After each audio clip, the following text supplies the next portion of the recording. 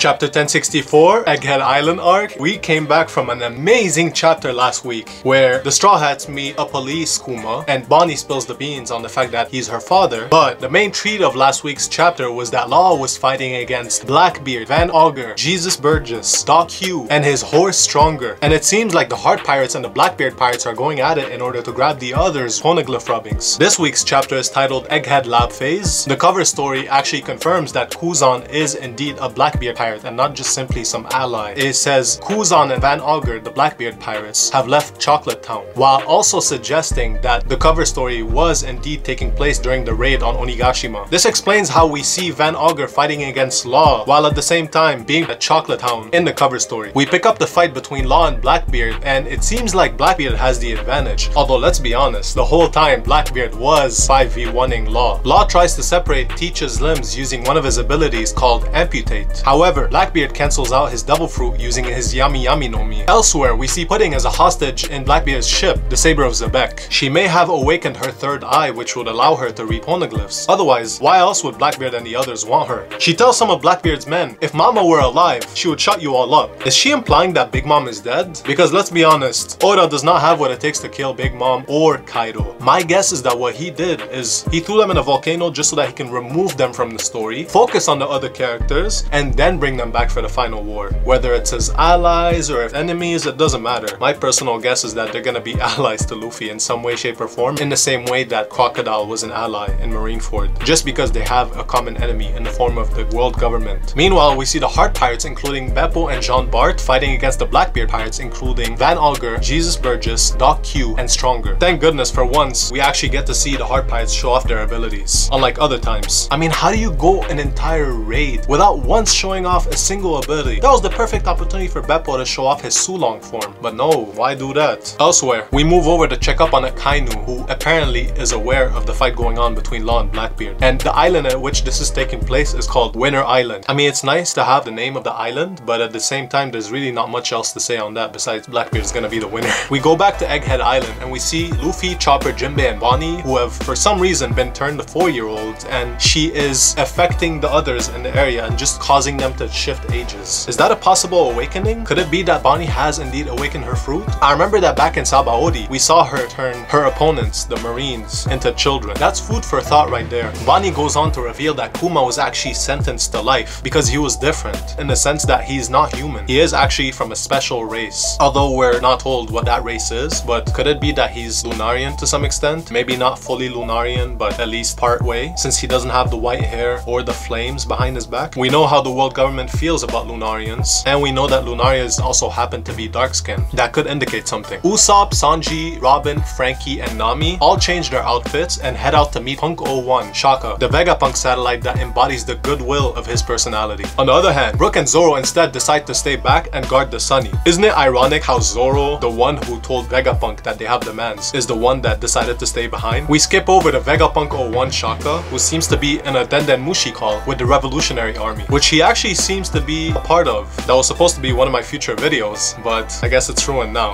I had already theorized in my head that Vegapunk is a part of the Revolutionary Army, but I do see the steampunk theme going on with the Revolutionary Army as well as Vegapunk, as well as Kuma actually, and not to forget Limburg. But anyways, we end off the chapter with Vegapunk talking to Monkey D. Dragon, of all people. He's basically telling Dragon, just to let you know, I'm about to die. The government's about to kill me. The chapter ends off and it is a break next week, which is alright. It gives us some breathing room, it gives us some time to like think about what's gonna happen, and most importantly, it gives Oda the chance to take a break, which he undoubtedly deserves. This chapter brings up some questions like, is Big Mom actually dead? Did Jewelry Bonney indeed awaken her fruit? What is Kuma's race? Is he a descendant from the Lunarians perhaps? And why did Zoro decide to stay behind if he had his own demands to make? Anyways, great chapter. I personally give it a B+, although an argument could be made for an A- even, because this was a great chapter. But regardless, the common question of the day is, how will Dragon react to the news of Vegapunk's imminent death? Will he perhaps show up at Egghead Island personally? Or will he maybe send out some Revolutionary Army members? Could that mean that Dragon and Luffy's meeting is next? Leave your thoughts in the comment section below. Thank you for watching. Like, favorite, and subscribe. Have a good one.